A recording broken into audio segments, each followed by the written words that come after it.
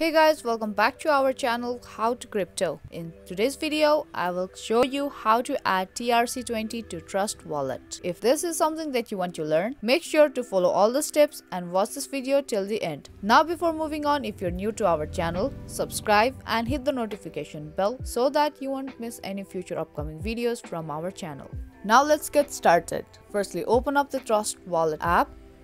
And once you get logged into your Trust Wallet app, you will be able to see this interface on your screen.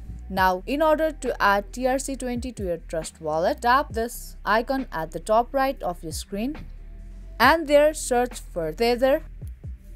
And there you will be able to see this USDT TRC20 on your screen. Now tap this toggle next to USDT TRC220 and go back to your home screen.